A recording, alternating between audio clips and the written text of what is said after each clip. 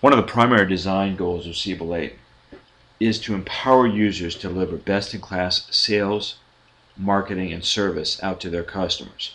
We met that design goal by creating a process-driven interface that allows you to implement best practices within Siebel. So what you see here on the right is the standard ad hoc UI that everyone's very used to, and that's still here within Siebel.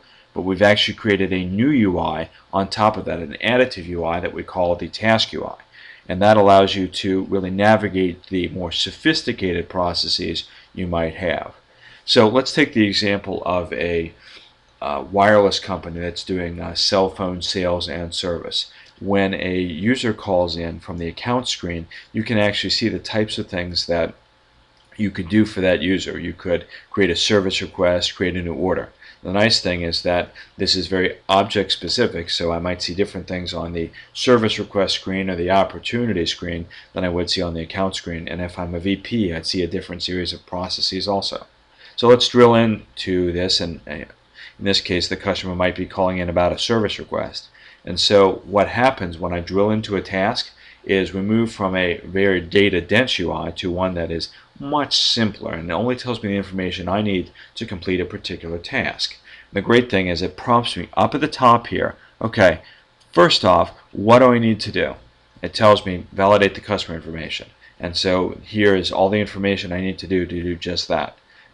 More importantly, we've got more high-value information through our real-time decisioning. It actually tells me what's the likelihood this customer will churn, what's the customer value, and so forth, so that I understand in real time, where should I be giving this customer in terms of incentives, and how much do we, how important are they because of a long shopping history and so forth.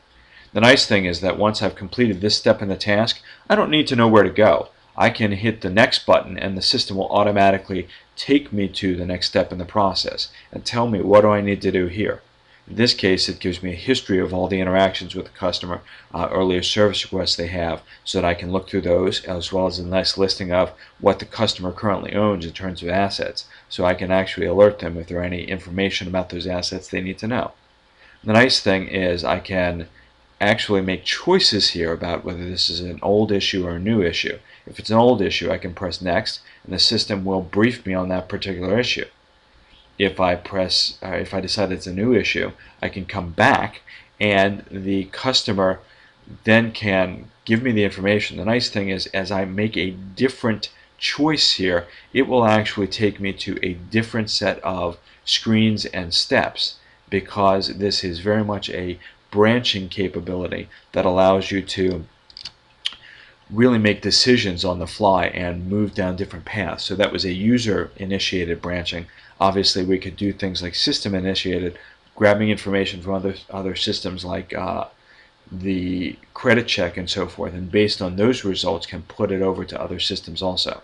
So in this case, we've got information that's already pre-defaulted because we knew what the customer had, and the customer tells me, for instance, that they actually can't get their phone battery to charge anymore. So I could put that information in the sub area, and as I move through to the next step in the task, it actually pulls that information not only about the asset, but some particular issues or solutions that might help out the customer.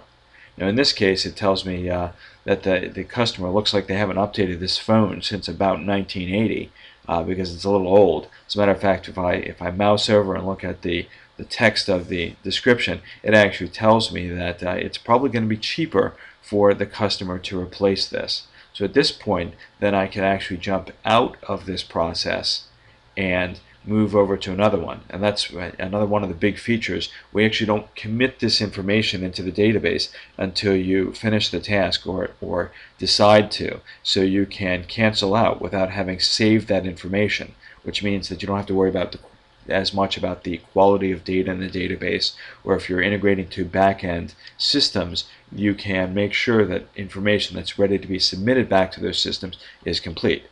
In this case, the customer may decide that they're interested in finding a new phone. So we'll click on the order a new phone task, and this will actually bring up a list of things the customer might be interested in. Now we talked earlier about the primary design goal of being empowering users. Well, if you empower users, of course, you need to be able to give them the information they need to make decisions. So in this case, we're able to leverage the real-time decisioning features to look at not just this customer, but this type of customer, this profile of customer, of what are the things they might be interested in. So it might be a camera and Bluetooth and so forth. And if I go on through, it'll bring up the recommended technology or products that the customers might be interested in. In this case, as I discuss it with a customer, they may say that they might not need the camera or the GPS. So I can go back and update the items that the customer is interested in. And two things happen when I do this. First off, the profile of these types of users is updated so that over time what we recommend to the users gets more and more accurate. And secondly, we're actually leveraging the customer order management features that we had in 7.8 that basically allow us to do things like pricing, bundling, and so forth. So when I add this to the cart, I can actually see here it didn't just bring across the phone itself, it brought across accessories and so forth, and added in the special pricing for upgrading this customer.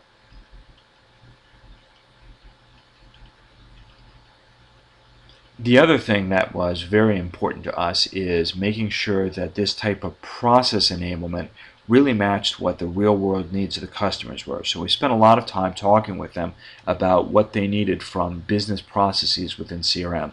One of the things they told us is that as you're walking through a process, for instance, you're about to purchase this phone, the customer might say, you know what, I'd like to find out a little more information. Or they might ask you to do something that's not within the task. So customers very much wanted the ability to pause a task.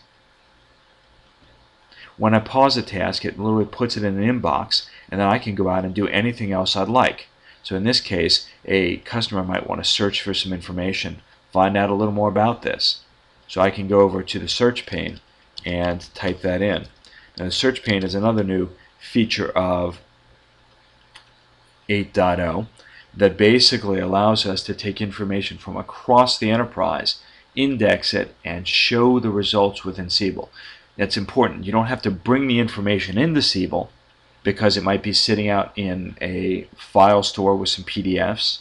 It might be out in an intranet website or an external website. So these, however, can be indexed and displayed here so that when I search for something, it comes back with information across all these systems. For instance, the file store, the email system, and so forth, but also with a bit of teaser text, as well as the ability to link into these just by clicking on them. So then I can bring up that information from the file store. The critical piece here is that we are playing the data where it lies. It doesn't require the information to be within Siebel anymore, which makes it very easy to make Siebel the central cockpit for information, but not require people to be there. So moving back to Siebel then, what we talked about was the ability to pause a task, and if I go over to the inbox, I of course could resume that task very easily, or transfer it to another person, or even delete it. So what you've seen here then is through Siebel we have created an end-to-end business process enablement that really allows you to take even complex tasks and model them in a very simple fashion. In conclusion, the goal of Task UI is to provide a process-driven interface that you can use to model your best practices in an easy-to-use way. It lowers training costs, improves data quality, and most important, it can help you drive best practices throughout your organization. Thank you. For more information, please come to www.oracle.com/CRM. Thanks.